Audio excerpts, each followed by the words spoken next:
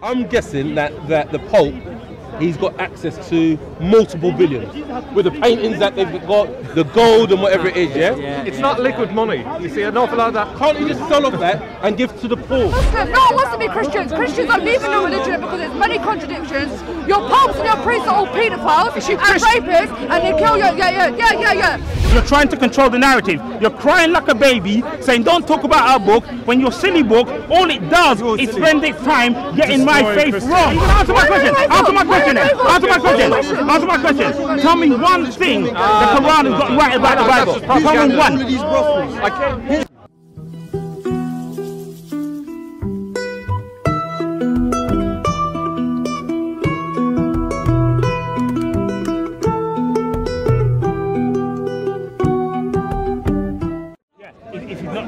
What I'm saying is a Christian knows and pastors know that if somebody comes into their congregation and even if they know that they are a Christian, what they do know is that they're not a member of that church. They're not obliged to give tithes.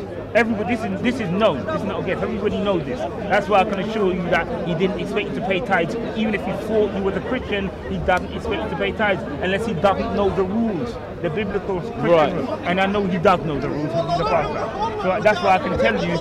If you explain it how you explain it right now, I will not understand. Right, I'm not expecting you to understand this. I'm expecting him to understand that, and therefore not expect tithes from you. And I know he does understand it, so I know that he doesn't expect tithes from you. Because the way how he said it, it didn't sound like how you're saying it right now. He didn't put it in those words. Right. It more or less said like you should be given like 10% of your earnings. No, that's fine. And I'm thinking to myself, well, if I'm earning like £500, he goes, I think he said like after tax as well. Yeah. So therefore, I should be given like if I'm taking on 350, I should be given 35. Yeah, that's 10%. Yeah. But the context is, as I said, even though you don't know it and it's silent to you, the context is if you're a Christian and of this church.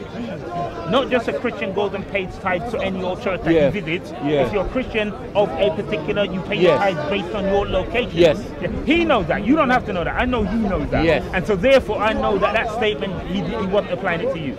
If you tell, I just said it right now. So what I'm saying is, even though you're feeling the way you're feeling, it's unjust. It's unfortunate that you felt that way, but he didn't mean it. But you felt that way based on not because of the way how he said it. And because of the way how you're saying it, it's different now. If you just said it how you said it, I would have felt. I would have come back the next week. You didn't. No, because you never said it the way how you said it. Right, so you didn't go back the next week because you didn't want to pay more. Is that right? Exactly. That's exactly. wrong. No. To be fair, that's based on your misunderstanding, which is fair. There's no reason that you should have known that. You know the thing about it? I was going to church regularly before that. Maybe not there, but at different ones. Maybe like once every 2 weeks, once every 3 weeks, to different ones at all. But that literally put me off. It just made me think, is this a materialistic type of thing? Now, to be fair, you was at fault there. But you was at fault there based on not knowing, though. It wouldn't be fair to say that he made you think that you, to be fair. That was your misunderstanding based on not knowing, which is fair enough. It wouldn't be fair for you to walk away. He should have made himself clearer. I didn't misunderstand what you're saying. He didn't make. You've just made yourself clear, so I can understand you. There's no ambiguity, no graves at all. Right. With him, it was a massive grave. Well, he didn't put it how you put it. I understand that. But he said, look, you know, when you come in here, this is what you should be paying. 10% of your earnings. 10% of your earnings. He didn't say about well, if you're not a member of this. No, he didn't say that. It would have been hard for him to kind of sort of say that in that way because you're one visitor. Because he had in mind just people that are already there and they already know. It would have been hard to say it doesn't apply to you. Then he should have said, look, if you're a member and you keep coming in as well, this is what you should be doing. Then I would have understood. But it is an interesting point also. It's an interesting point too. But it's good. I'm very, very glad that you told me that. Now I've got a better, a big picture now. Now I fully understand. This is interesting because you give me an example of how you doing. You give me an example of how he went to a church and basically, correct me if I'm wrong, he came to the conclusion that based on something that the pastor said, he was led to believe that he should have paid tithes just going there. And I'm saying, obviously the pastor didn't mean that, but you also said that the pastor should have made it clear, and I'm still trying to say that it would have been hard for the pastor to point him out and say, well, that visit over there, this doesn't apply to you when I'm telling everybody to pay tithes. But it's worth a consideration, maybe an example of how a pastor can distinguish, because you see the context is that him not having a church background, not understanding that when the pastor was speaking directly to members, it didn't apply to him. So don't forget, when it talks to believers, there is a certain understanding. So when a non-believer comes in and doesn't have that understanding, I wasn't a non-believer. I actually believe. But he wasn't. I believe. Okay. But you didn't understand, but not on a Christian level to understand that. No, because I've been to church many times before, and that's the first time, I've ever heard a pastor actually say that. But saying that though, that was the first Pentecostal that I've gone to. Right. Before that, I've gone to like normal churches, even Catholic churches as well. And none of them have actually made a speech like that. Oh, right. And it made me feel uncomfortable. I thought I was being singled out. I thought he was looking at me because he made a thing about the dancing business, and I was the only person who wasn't dancing. So I'm sure he was talking about me. No, he wasn't. And then the second time, no, seriously, I swear on my life, It might have done, it was a Pentecostal church, you're supposed to dance. And he was saying that, he goes, look, he said, look, when you're here, you've got to let yourself go. The problem is that we can't be accountable for all pastors. Not all pastors will say everything correctly. No, they absolutely, will make mistakes. Yeah, absolutely. And what I would say to that is whenever you listen to a pastor, you can do two things. One is you go up to the pastor and say, can you just explain to me about something you said? And secondly, get a second opinion and go into God's word and reconcile it. Do your homework, do your research. Absolutely. And that's what I would recommend. Absolutely. Because you will get pastors that will say things that aren't 100% correct. Absolutely. Or they may be misinterpreted. It happens. Or just don't give no thought to a combination of things. Just don't give no thought to visitors who might not understand the reasons. A bit on your part and a bit on, it's a bit on kind of everybody's part of it. But that's actually sound advice. No, that is any pastor. That is very good advice. But for me to go up to, it'd be like challenging his words in a way. Well, that's what I would have felt. I would have felt that way. But a genuine Christian would respect that and say, thank you for bringing that up. You should be welcoming those questions. No, don't do it in a challenging way. Just no, I would have done it in a challenging way. But I felt like, no matter how I brought it up, it would be like I'm challenging his words type of thing. He would have been a very bad pastor if he didn't take it in the light. As long as you approach him properly. I've got to say, as long as 10% on my earnings. I would have felt awkward doing that. I'm just saying that. But trust me, you know, a pastor worth his salt, as long as you approach him properly, would not be offended. If you say, I'm just trying to ask something, you know, a pastor worth his salt, I can assure you. You won't if a pastor's got a major issue with this, and doesn't allow and respect your, I would go to a different church. Yeah, exactly. It was a Pentecostal, so I wasn't wearing like a dock or anything. Right, like a suit. All calling themselves either messengers or prophets because it's prophesying. Exactly. And so they're getting the message from the Lord at all. So I would say they are very different if you were to go into a church, England church, or a Catholic church when they're wearing a... You know why I'm saying that? Because that's my background. What is? Pentecostal. Pentecostal. Yes. Pentecostal. So I know. I know that a pastor worth his salt would not mind you title or anything else. They wouldn't mind. Did he say anything about I'm being serious. Did he say anything about if someone's not really dancing? Does your pastor actually say, look, you've got to be dancing? No, they would not expect somebody to walk in, a visitor to walk in the church and say you must get in. What they would do is make you feel welcome, to feel free to worship if you want to, so that you don't feel left out in the cold. But not to say as in you don't look the part because you're not joining us. So be clear, that's what I'm saying. They make you feel welcome. They don't want you to feel isolated. I'm just here, so I'm going to sit in this little corner. So they'll still feel to worship. They won't be specific. Feel free to jump up and down and run around the church. They'll just see feel free to worship, you know, and sing and roof. He didn't say you. He said it. But I was the only one who wasn't dancing. So I very much thought he was talking about me. Yeah, I understand that. And then when he mentioned a bit about the money, I thought, oh, he's having a go at me again. Try not to think like that. It's easy to say don't, but no, I can assure you. Sure. When you go to Pentecost, do you like dance as well? Things like that? Me personally, I sing and clap and enjoy myself. Yes, absolutely. Right, okay. Yeah. No, it's church. No, see, they were like, probably dancing. Some people do it to different levels. Yeah, there's some people. I mean, properly. Exactly. Right, and I wasn't doing that. Very charismatic. I know exactly what you mean. No, I don't do it to that level. But in my church, I have all different types of people. I've got people that are very quiet, ones that are very animated. You've got all sorts. And it's interesting though, because on both parts, but you know, try it next time, because I mean that's another thing as well. Especially, it depends, it's different. Especially if you're thinking of going there, you have to test the waters. You know, if the pastor responds to certain things that make you. But if for example, you know, your question or your inquiry is unwelcome, you have to question whether you want to be there or not, and whether you feel comfortable or not. You know, if you're seriously considering going somewhere, you know, it's worthwhile. What is great is you're asking questions. You're not just accepting what he's saying, which is really important. Absolutely, which is where we started with. No, I didn't ask. No, to yourself. Yeah.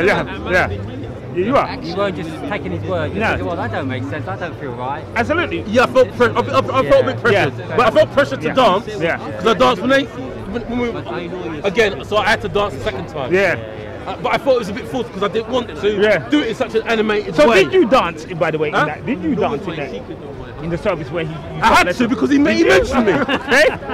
He mentioned me. So what did I do? What did you? So I had to the second time. Was you really exuberant or did you just? No, I had to like, you know. I didn't want him. I'm being honest now. I didn't want him to sort of like say it again the second time. Yeah. Nah, don't. The second time I would have felt embarrassed and ashamed, and I probably would have just walked out. So the second time I danced whatever at all. Yeah. You know, but it goes back to where we started this whole conversation because we were talking about it's quite interesting. For example, he gave me the experience of like how we came to the conclusion that there was a God. He said he believed in God. He also gave an example of a vision he had, and then he also said that he doesn't trust man, which is, I said, you have a strong biblical basis for not trusting human beings as human beings, and that your center of trust will go towards God, which is a good sign for him. So I'm saying on that same level, based on that same, with those same parameters, or somebody else while you're on their premises, so that you know what to do and what not to do. And any pastor will say, no, they only want you to have a level of comfortableness and not feel isolated. Not do what, it's like if you go to a gym and you don't pick up the same weights as the guy that you saw in there that might have been there 20 years. Can I ask a question? Yes. Have you ever considered discipleship? Do you know what I mean by that? No, I don't understand. Okay, so what discipleship is, that once you become a believer in God, yes, is to go through a process where you cover all the main tenets of essential doctrine and understanding them and getting them properly explained to you how a Christian life needs to be, what are the key elements of a true Christian, and therefore you then have very, very good truths from Scripture that explain to you your path and your journey as a Christian.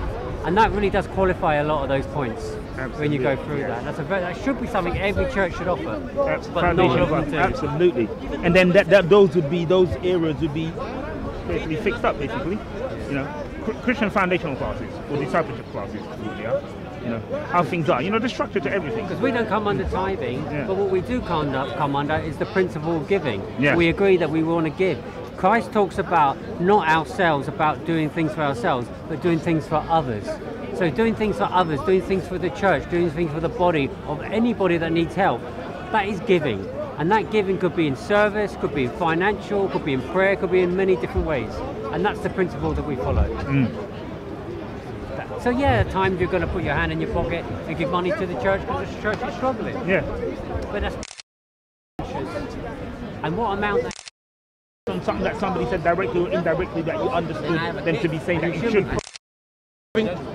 If you remember that particular church, then you go by the rules, yes? So if they say well, if they say that you should be given 10%, shouldn't you be given 10%? No, I challenge it. No? So do I. It's not scripture that he laid out. And what he did was this, is that he come under the law of love and all the principles of love and the fruits of the Spirit, and then he does mention some laws of the Old Testament that we should still follow. Yes. But the ones that he don't follow, like the sacrifices, he does not include them.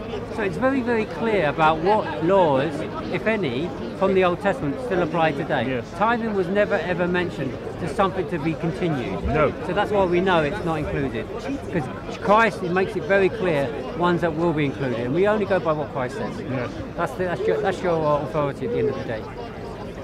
So at your church where you go to, does your pastor actually mention anything about tithes? Yes, they do at mine. They do? Yeah. And they mention the amount. Does he mention anything about the amount or the percentage? Yeah, the so-called 10. Yeah. Yours doesn't, and yours does. Well, yeah, it does in terms of it mentions it, but it also explains that it doesn't apply to us. We're not saying you give 10%. It then expands on it, saying we do believe that we should therefore, as a principle, still give to the church because the church is in need. Yeah, you need, and that the church will not be able to survive. And sometimes that's give what you can, whatever that is. Sometimes that's the kind of trick as well. Some will give more, some will give less. That I can understand. That I can understand, and I agree with. Yes. I just feel uncomfortable with the 10%. I agree. and to be honest, he had freedom in your faith. Yes, because so nothing should be compelling you to force you to do a certain act. If he starts to get a little bit overzealous and use his power to kind of force a certain behaviour from you, that is wrong, and that's not scriptural. And you know why, as Ray already said, the principle church needs financially can easily be supplied for in there. There's people with different wage brackets that whereas one might be able to give 2%, £2, another one can give it 20 to full whatever needed gap.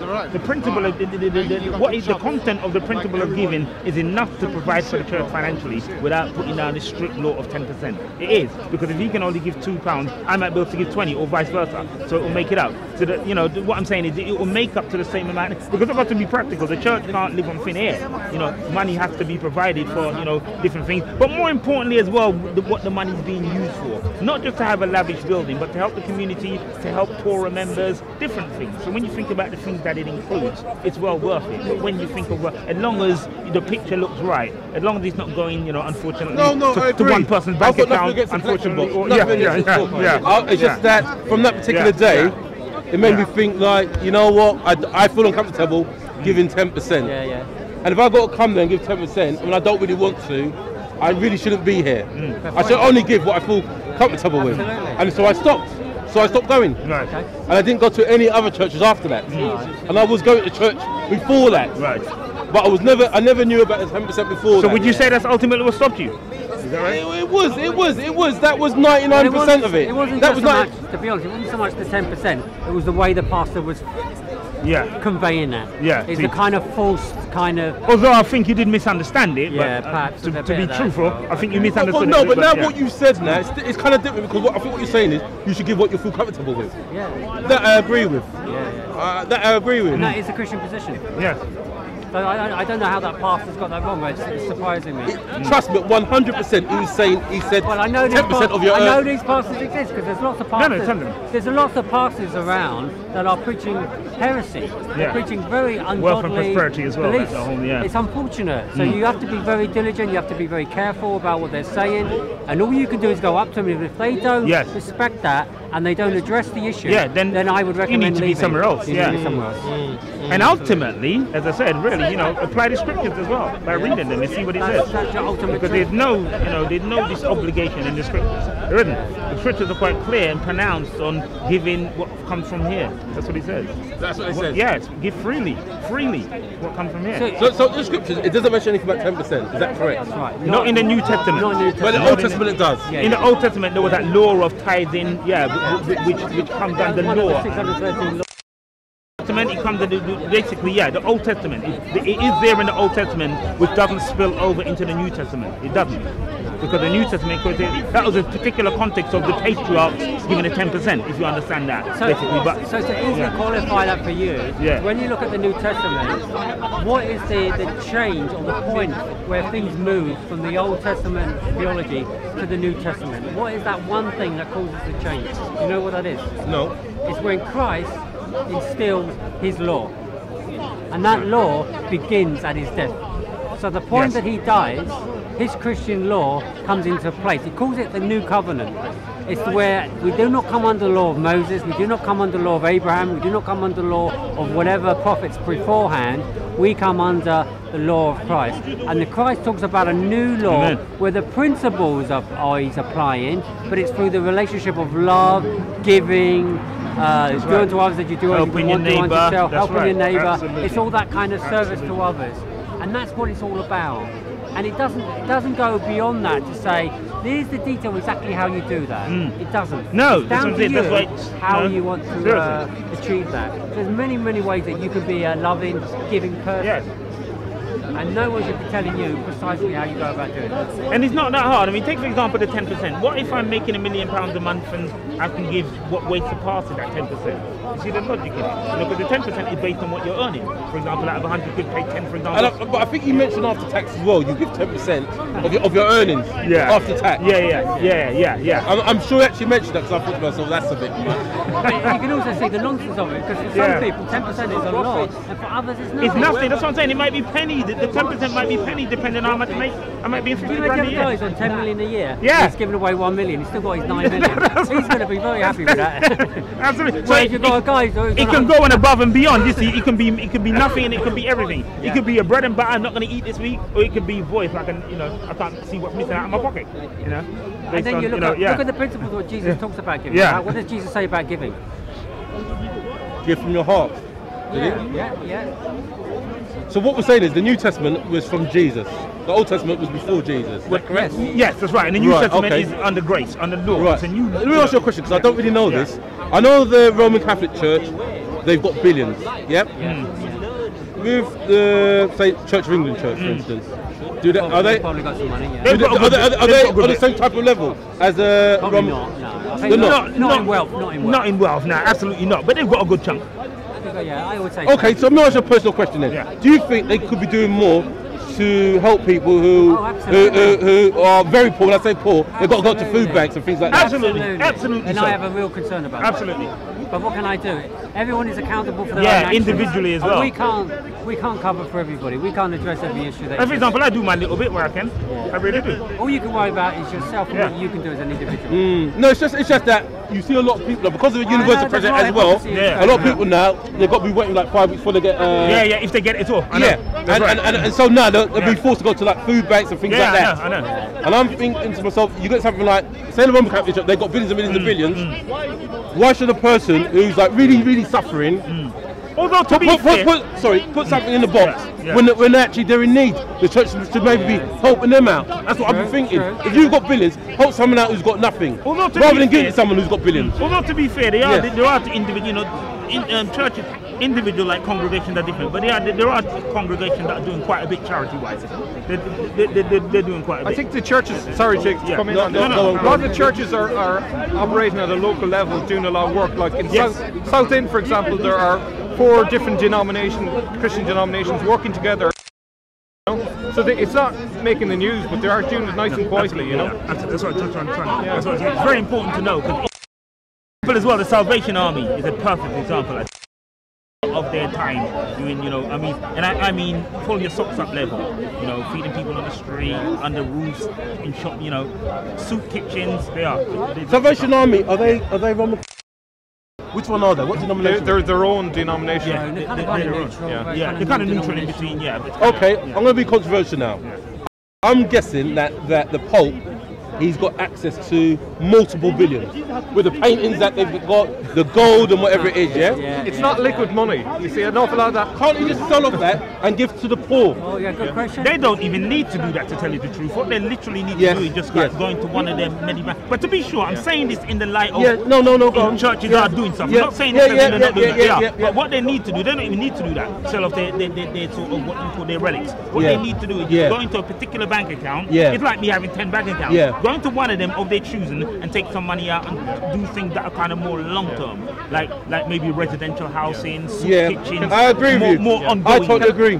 Totally agree. One of the things a lot of people aren't aware is that in terms of the Vatican finances, they take in those treasures by getting visitors to come into the museums. So they use that money for what's called Peter's Pence, for example. That Peter's Pence is a Vatican charity that helps poor around the world. And every so often you might hear in the news the Pope gives like $1 million here or $250,000 there to particular Christians in need, for example. Like, for example, after the Iraq War, I think the Pope gave, I don't know how much, $1 million perhaps, So it's the thing is the Vatican has expenses, has proclaim the message, but even within that it tries to use the spare money. It isn't just the Vatican at the top, it's the local churches, and it's collectively that's the church, and they're independent. I mean, they can act independent, and actually it works better if you do knowing the people that need it rather than trying to drop it down from on high. Absolutely. But shouldn't it be given away all to accounts? Shouldn't it be sort of like giving that to people who are desperately in need? I know you said like they should be sending off their rent because you're getting people who's going to those museums or people paying they've got. Maybe like give it to those. The church don't care about the people. I personally feel like the church is an institution, is a business, and they're basically exploiting people's situations to benefit them. I feel like they're the ones who are making the profit, even if you just look at the way their church... The church is not a building. Just like Mohammed. Just like Mohammed did, yeah, when he said the church... Wait, hold on, let's get this out. The church are the members, not the building. That's what the church is. I'm not disagreeing with you, I'm not disagreeing with you. I couldn't really get the full people saying... I know. So if you're looking at the building... No, I just want to hear what you were... So what was you saying? What was you saying, madam? So, personally, I feel Plus like... the Christians are a minority in the world's population. What are the 70 or 80% of the world's population But Muhammad did that, by the way. Loans in the Quran. Yes. So if you're going to question our belief, question Allah. Why is Allah asking for a loan? Don't insult our church. It's in the surah. Allah asked for a loan from the believers. He says, if you give me the money, I will give you back more. That's what Allah says. Give me money and I'll give you back more. If you give the poor people money, Allah gonna reward you. No, he wasn't even talking about That's the meaning of I'm Arabic. That's how I believe. So you're trying to get revenge? No, so that's what this is about. No, you need to get revenge. I'm listening to the debate and I just want to... what we have here is go out their way to attack Islam. Stop whining. Stop whining. This is Speaker's Corner. Stop whining. This is Speaker's Corner. If your silly little book has the audacity ignorant enough... They attack our book. That's right. You're silly. See that you're going to do this? You're silly. My faith wrong, and they retain the right to criticize other religions. Without being interrupted. So that's how you know that you have no respect. You can't because to come to debate, in order to debate, you have to give the other person a chance to speak. This is not a debate. You want to... We have these Christian missionaries, and I'm not saying all Christians, because I know Christian people, genuine Christians. Oh, now you said it. Excuse me. Now you finally said quiet. it. But you weren't saying Christians, that genuine Christians, you weren't saying are very that humble people, very respectful people. But this organisation, this group, they are being paid by somebody at the top to go out their way to attack Muslims. They don't come here to preach about Christianity. They don't talk about Jesus. They don't talk about the Bible. They go out their way to attack Islam. None of these people are paid. Are you paid? I'm not paid. They try to put Muslims down to make them seem better. If you want to make people, but no one's becoming Christian. No one's converted to Christianity. Nobody's converted to Christianity. Islam is rising, alhamdulillah. More people are becoming Muslim. No one wants to be Christians. Christians are leaving the religion because there's many contradictions. Your popes and your priests are all pedophiles and rapists, and they kill your, They want to call our prophet a pedophile, but your priest rapes young boys and they say, Jesus died for my sins. Jesus died for my sins. Jesus died for my sins. So I can rape a young boy. I can take young girls as sex cults in your churches, so don't lie. So if you want to go and fix other people's house, fix your own house first, yeah? Don't come here. Excuse me. Yeah? Don't point fingers at other people unless your hands are clean. They just come here to cause division. We Muslims, we can't attack Jesus because Jesus is our beloved prophet. We can't attack Allah. Are you going to run after this? Yeah? Are you going to stay after you run it? Go ahead. Okay, right. Okay, now she just told pure lies. So she is a perfect example of the Quran. She's the perfect example of the Quran. Your ignorant, stupid book spends all its time getting... It's a stupid book. Yes. So right, Can I finish? Cut off their fingertips. I'm not here. Unbelievers. I'm not here to be... That's what the Quran says, 9:30. Yeah, allow me, please. I'm not here to be nice to you. You're in the wrong place. Right. You're stupid ignorant. Just show us how they have no manners. They have no manners. Double standards. Come on. Right. Her stupid ignorant book had the audacity to get everything about my faith wrong. Everything. Are you going to listen? Hudson. See, she's a coward. She's a coward. She's a coward. You're a coward. You're a coward. You're a coward. You're a coward. Right. Her stupid ignorant book spends all its time getting my faith wrong. The Quran is ignorant. It gets everything wrong. It knows nothing about the Christian faith. It said that the Trinity is Mary and Jesus and God. Ignorant and stupid. That's what it says. That's what it says. That's what your Quran says. And so now, what they do is they moan and cry. They don't want... What Muslims are trying to do, you're trying to control the narrative here, and it's not going to work. You're trying to control the narrative. You're crying like a baby, saying, don't talk about our book, when your silly book, all it does is spend its time getting my faith wrong. It gets it. Tell me one thing. I'm asking you now. Hold on. hold on. I'm asking you now. I'm asking you a question. I'm asking you a question. Tell me one thing. Tell me one thing that your Quran has gotten right. Tell me one thing that your Quran has gotten right. She can't answer. Tell me one thing that your Quran has gotten right. Tell me. So many proofs. Tell me one. So many proofs about the Bible. Tell me one thing your Quran has gotten right about the Bible. The Quran even said. Tell me one thing. Your Bible has Tell me one thing the Quran has gotten right about the Bible. Has not been preserved. The original Bible Tell me is one gone. thing. There is no Bible. Tell me one thing the Quran has gotten right about the Bible. What do you want to do? You're ignorant. Tell me one thing the Quran has gotten right about the Bible. Tell me one thing. She can't answer. I want one thing that the Quran has gotten right about the Bible. Tell me one. Tell me one thing. Tell me one thing. What do you want us to do? You're ignorant. Where does Jesus say worship me? Can I go into one thing? That's the best you got. That's the best you got. That's the best you got. That's the best you got. Hudson, can I come in, please? Thank you, brother. Now, she made, yeah, that's what I said, let's diffuse it. She made an accusation about Christians attacking Islam in the sky. She has a right accusation, so... No, you got to be rough with them. They think you're a coward. I'm not a coward. Your other thinks he cast me, but he didn't. Your other thinks he cast me, but he didn't. Your Quran says that others cast me to be a coward. I am not your coward. Hudson. And I'm not your footstool. I'm not afraid of your Allah. Your Allah is a cowboy. Well done, well done. And we don't. Your Allah is a cowboy. We don't attack Allah Jesus. is a fiction. We don't mean. You did say they were pedophiles, though. The Christian popes, yes, they are. All of them. All of them. Recently in the Vatican, there were so many. I'm priest. Even in the UK, young boys have come up being raped by their own priests. But when they get away with it because Jesus died for their sins. Jesus died for your sins. You can get away with stuff like that. 99% you condemn the Muslim grooming gang. So do you condemn the Muslim grooming gang? Of course I do. Of course I do. But that's what I'm saying to you. They're pointing their fingers, but their hands are not clean. It's all over the country, man. All over the country. Yeah, coward, run away. He's running away, man. He's running away. Are you going to answer my question? Answer my question then. Answer my question. Answer my question. Tell me one thing the Quran has got right about the Bible. Tell me one. The Quran tells us to acknowledge the Injil. That's not what I asked. That's not what I asked. That's not what I asked. Tell me one thing the Quran has gotten right about the Bible. Tell me one.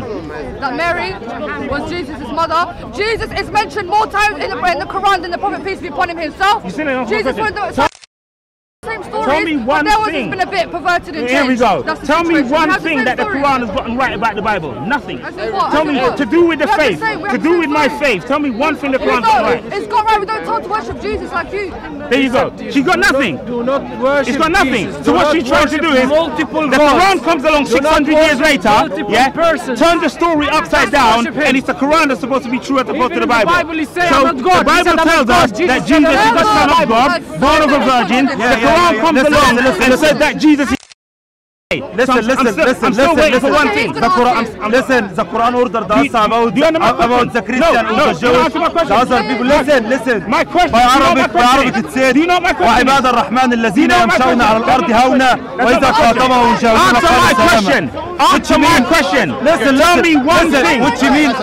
The people who believe in Allah. The other people who believe in Allah. No, you go away. There is no point. He ordered us here to be nice with the Christians. You're about to say why is he? You're about to say. No fighting talk, man. No fighting talk. No fighting talk. Be a Muslim and hit me. Go on. You want to? No fighting talk. No fighting talk. Come on. Why? Because you lose. I got to move because you lose. Come on. It's getting too far now. No fighting talk. No fighting.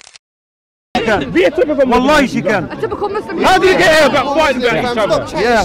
How can you get? Can't you speak about your own religion without wanting to fight each other? Right, we're JC. Can't you guys do that? You can't answer the question. You can't answer what she said. After the question. He said وعباد الرحمن الذين يمشون على الأرض هونا وإذا خاطبهم الجاهلون Read it in English, my friend. Read it in English. Yeah, it's by This is Arabic, yeah. By English, it's gonna mean the people who believe with Allah, like the Jewish and the Christian and the Sabian. And the Sabian. No, this is another verse. I'm reading another verse. You're not answering my question. You know my question? Yeah. What's my question? He said you are believer. No, what's my question? Have to be nice with you. No, what was my question? My question was, name me one thing that the Quran says about my faith that is correct.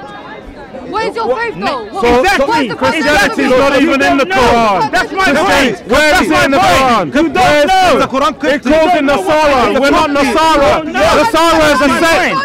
Christianity is not mentioned in the Quran. Nasara are not Christian, brother. The Qibti is real Christian. Nasara who believes that Jesus is prophet. Nasara is real Christian. We're not Christian. I live with The Quran is not Christianity. You're a Sabian. You're a Sabian. You're a Sabian. She's a Sabian. She is a Sabian. She's a Sabian. Allah, Allah, Allah, Allah, Allah, Allah, Allah, Allah. That's nonsense. That's Sabian. That's Sabian. That's Sabian. So I asked a simple question. Name one thing. Name one thing that the Quran says. Christianity is not in the Quran. It's the Nasara that's in the Quran. It's the Nasara. It's the Nasara. Christianity is not in the Quran. It's called the Nasara. They're Ebionites. So Muhammad was a pedophile, yet she wants to say that the church are pedophile. Muhammad was a pedophile. Muhammad was a pedophile. Muhammad is a pedophile, my friend. Muhammad is a pedophile. Deal with that. We don't care. Deal with that. I know you don't care. I know you don't care. It's the fastest growing religion. I know you don't care. Where's the evidence? Where's the fastest growing religion? Where's the evidence? Your study says otherwise. Where's the evidence? That's what I say. You can make claims, but where's the evidence to name me one thing that the Quran says? Calm this down and get into name me. No, she's trying to shout me out. She's trying to shout me out. She will not shout me out. No, she never seen me like this before. She can't handle it. You will not shout me out, love. I've been too nice to you. It's over. Right. Muhammad was a pedophile. I've been too nice to you. It's done. And Muhammad was a pedophile. Muhammad was a pedophile. My question is this, and I'll leave it with this. There is no answer. I'm waiting for a Muslim to name me one thing in the Quran that it gets correct about my faith. Worship God. Be kind. Be compassionate. Feed the poor. Where's that in the Quran? Where's that? Well, the Quran says strike the unbelievers. That's what I say. Which Quran are you talking about? 8:112. It totally. I don't talk to morons. I'm done. That's what I said. They're done because they can't handle it. Bye. Right, we're talking to a young man over there. I didn't get his name, unfortunately, but he started off by telling me about his experiences. He said he'd been to various churches. Here is the scripture by English. I'm not talking to you. Here is the scripture by English that talk about Christianity nice in our Quran. When it's something nice about Islam, they don't like it. When it's something negative, they want to focus on it. This is what we believe with Christianity. I live with the unbelievers wherever you find them. Smite their name. Read it. I don't believe in Allah. Allah is Satan. Allah is Satan. I'm an unbeliever. I will never bow to a pagan. They call the Muslim people terrorists, but he is terrorist that they attack my religion. He is a real terrorist who attack my religion, who makes the weak Muslim terrorist. Because what you hearing from him? There is weak Muslim people hearing what you say that they become terrorists. Because what you say. Women's menstrual blood smeared over while the pagans walk naked during a tawaf.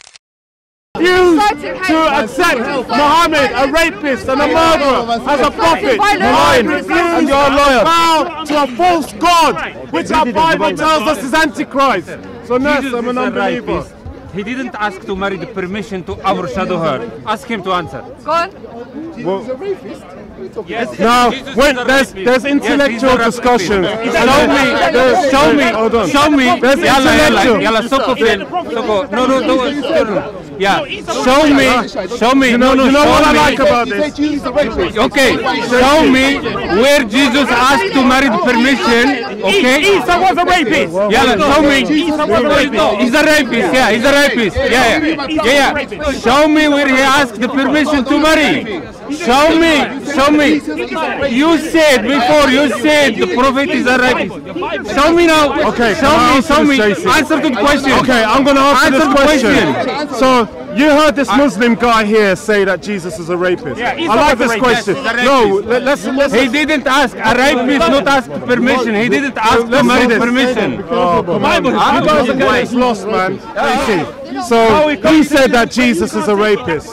Now this is a very important thing. That's the difference. Now he said that Jesus is a rapist. Muslims keep telling us that Jesus is a prophet of Islam, but this proves that they don't believe in our Jesus. See, he does not respect Jesus. So instead of getting caught up saying Isa this or Jesus, let's say it how it is. Muslims don't believe in Jesus because they call Jesus a rapist. That doesn't come from the Quran. That doesn't come from the Bible either. So it's good. They get upset when we insult their Prophet Muhammad, but we're not insulting Muhammad. Muhammad raped women. He killed a woman's man and her brother and her uncles and raped her. He walked over their dead bodies and raped her. That is what happened. So when we say Muhammad raped a woman, it's not a lie. This is getting very ugly. Like I said, I think you should finish off your video. Yeah. Right, okay, yeah. So, yeah, okay, right. On the first debate. Yeah, the first guy, yeah. I was speaking to a young man over there, didn't get. I asked him if he believed in God. He said yes, and then he gave me testimony. He basically said that he started off life by asking certain questions about the universe. He said he looked around him and he looked at the universe and things that can't be explained, and it made him come to, as he said, a logical conclusion that there is a God. And so then from there, he went into telling me about some of his experiences in certain churches and some misunderstandings. For example, he said he went to various churches and they demanded, or he seemed to at least understand that they demanded tithes, or some himself in situations where he felt uncomfortable. One example being where he went in and the church was quite exuberant. It was a Pentecostal church, which is my background, so I know exactly what he walked into, you know, and they were singing and dancing, etc., etc. And he felt by what the pastor said that the pastor was telling him to get involved. He said that not everybody here is like, you know, really moving and worshipping and clapping their hands. And he said he looked around and he was the only one not doing that, what the pastor described. So he understood that the pastor would not be telling a newcomer to step in to worship in a particular way. Rather, I'm quite assured that the pastor would just make an attempt to make him feel comfortable. Another issue was regarding tithes. He said he put a couple of pounds in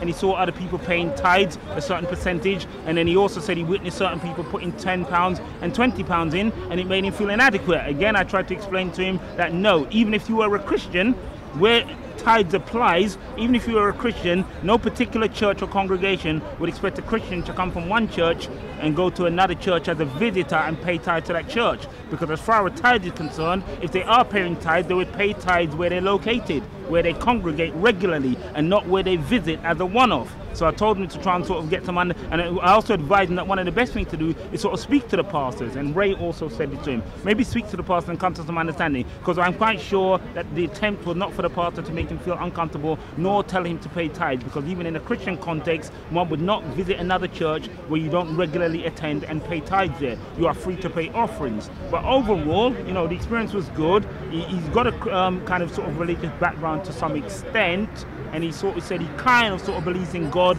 but he doesn't know if the God was personal. So basically Ray came onto the scene and we're trying to just give him some understanding, some parameters of how to understand church. And one of the examples, because it could have been a mixture in between. I can't say 100% that the pastor didn't say something that may have been untoward, but I'm saying if the pastor was worth his salt, I would not think that a pastor would do anything to particularly make him feel uncomfortable, but rather to make him feel comfortable. But along came Ray and also suggested that, you know, to feel free that when he's visiting a church to ask certain questions to come to an understanding. If you feel that the pastor said something directly or indirectly that was relating to him, feel free to go up to the pastor, and any pastor that's worth their salt and is versed in the scripture and knows how to lead would be free and comfortable to answer questions to alleviate any fears from an individual. So all around, the conversation was good. I gave him some material at one point. Sai was also around, who tried to give him some material. He didn't want to take it. At some point afterwards, I gave him some material. But the experience was good. Once again, as I said one time before, and only one time before have I been able to say this,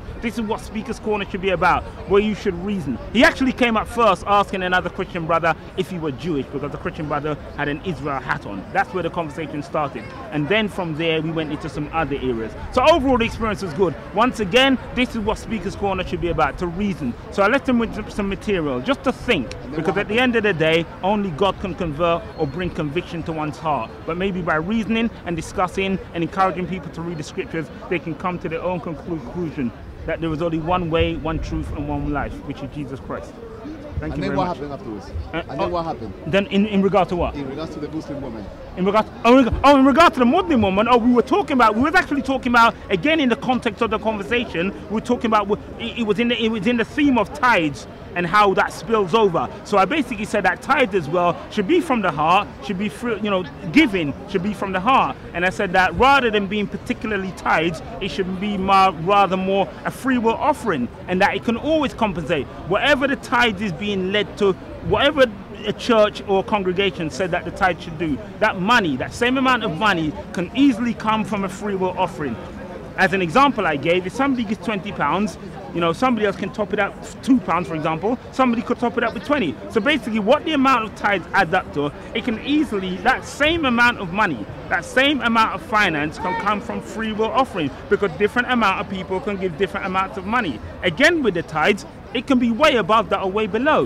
Because if out of £100 I have to give £10, if somebody's making 50,000 a year or somebody making £1 million a year, they can easily succeed the tithe. They can easily succeed the 10%. It would be nothing for them. So there's two extreme examples. One person could struggle with the 10% and find that money missing from their pocket. Another person, it could be so easy for them to pay that they won't be able to see where the money is missing from, because it's so easy. So that's why I'm saying the thing with tithes is a bit tricky, because for one person it could be their bread and butter that's missing, and for another person they wouldn't even know where the money is missing. So insignificant would be that amount of money that they wouldn't know it's missing. So I see a halfway in between there. The halfway in between there is a free will offering, as opposed to somebody being forced to give £10. And sometimes the free will leads somebody to be more giving. Because, for example, if you get a bonus 1 week or something happens 1 week in your job and you get more money, you might easily be able to match the 10%. Whereas if you lose a job or you lose some finance, you may struggle with that which you wouldn't even struggle with in the first place. So in that context, we're talking about how the churches work. And I gave some example of the Salvation Army and certain Catholic churches. Contrary to popular belief, local individual churches are doing a lot of work for charity. I can give details of that. I know them. I know the specific statistics. So they are doing lots of stuff in regards to bread and butter, in regards to soup kitchens and stuff like that. In came the Muslim woman at this point, and she wanted to criticize and say that the churches are not doing anything. She knows nothing about the church. Ask her the first basic question about the church, and she doesn't. I don't even know if she knows the Quran. So we were trying to explain that churches do stuff. And I know this. I can give you the details right now of churches, their locations, the pastor that's there, the priest that's there, the vicar that's there, and what they're doing. And a perfect example is the Salvation Army, who doing bread and butter, pull your socks up stuff on the street, soup kitchens, handing out food to the poor in bus shelters, in shop centers. So the church is doing a lot. Don't be fooled. The church is doing a lot. Anybody that says otherwise, of course, can they do more? Of course they can do more. But who matches them? Give me another organization, another group, religious or otherwise, government or non-government, that's doing as much as individual churches. There are none. I challenge you to give me one that's doing more or even matching what the church is doing. So it was in that context that she came along and she wanted to spoil the argument, lower the level of the argument. And then from saying that the churches are not helpful financially and are not helpful to the poor and needy, she then went on to talk about paedophile priests and paedophile bishops, etc., etc. I could easily put Muhammad in that line. Personally, I don't spend my time down here talking about Muhammad was a paedophile. I don't spend my time talking about Muhammad was a ratbag. He was a ratbag and he was a paedophile. But I don't spend my time talking about that. I'm more interested in spending my time talking about what Jesus has done and how one can come for the truth. So within that context, she came and tried to spoil the argument. So I just had to put a few things in place because this is an ongoing thing. So my question, and it's a crucial question, was what has the Quran gotten right about the Bible? Because Muslims simply believe things about the Bible and not about the Bible, things about Jesus and not about Jesus, simply because the Quran says so. That's the basis of them not believing that Jesus is who he is. That's the basis of believing something about Jesus that is not true. Simply because a 600-year-old late book came along and said that he was not, Jesus was such and such, and he was not such and such. That's their belief, not based on any research, not based on any intellect, not based on any intelligence. Just simply a 600-year-old book came along, got everything wrong about my faith, about the Christian faith, about Jesus, about the Bible, and that's the basis of their belief. So my simple question was, tell me one thing, and it still is, show me one thing, give me one thing, one single thing that the Quran has gotten right about my faith. There is nothing, especially in the key areas. There is nothing right. They haven't even gotten the basics right. And why haven't they gotten right? Because it's a 600-year-old book. There are no eyewitnesses. Nobody saw Jesus. It's always interesting that they say Paul never saw Jesus. But Muhammad never saw Jesus. Abu Bakr never saw Jesus. None of the caliphs ever saw Jesus. They know nothing about Jesus. Muhammad was dead and buried. Jesus was gone when Muhammad came on the scene. Muhammad was dead and buried. Never saw any of the apostles. So there's no eyewitnesses in the whole of Islam. None. So that's why everything is wrong. Because, and you notice that all the key points of that's wrong about the Quran, it's all from the Apocrypha. Nothing is legitimate. There's nothing legitimately coming from Matthew, Mark, Luke and John or the New Testament epistles. It's all Apocrypha, apocryphal books, blatantly apocryphal books that's been pushed aside. That's where they get the material from. And it's on that basis, it's on a false premise that they're talking about this Isa. Look at the language of Jesus in the Quran. This is not Jesus. This is not the historical Jesus. Interestingly enough, on this point, historians will never refer to the Quran when they're talking about Jesus in a historical context. Nobody takes it seriously. Name me one historian when they're talking about Jesus where they would take this. For example, there's a couple of things that historians agree on. They agree about Jesus that he had 12 disciples and he got baptized. These are key points that key scholars agree on about Jesus. He had 12 disciples and he got baptized and he preached a message. Now when they're referring to an historical Jesus, nobody goes to the Quran. It's a comic book. Look at the language of Jesus in the Quran. This does not sound like Jesus. Oh Allah this, oh Allah that. Give me one legitimate word. Why I'm told the Beatitudes, all the beautiful words of Jesus, all the sayings of Jesus that were quoted by the early Christians and the early church fathers. None of them are in the language of the Quran, or the Hadiths, or the Isnads, or the Sunnahs. None of them. It's illegitimate. It's a comic book. And that's why historians will not refer to it. Whereas historians will not hesitate to go to the New Testament to get some legitimate information about Jesus in regards to what he said, what his message was, who he hanged around with and where he lived. They refer to the Old Testament, they refer to the New Testament for certain historical facts, not the Quran, because historians, a serious historian that's worth his salt, know that the New Testament sources are early sources. They're the early sources. The New Testament sources are primary sources, and they are worth referring to, and they are referred to. Whereas a 600-year-old book, by no stretch of the imagination can a 600-year-old book recording on an event that took place 600 years before its time could be considered a primary source. It's not a primary source, it's not a secondary source, it's not a third source, it's no source at all. The Quran is illegitimate. And historians, name me one historian worth their salt that will refer to the Quran for a historical Jesus. I'm waiting. There is none. Thank you. Thank you very much.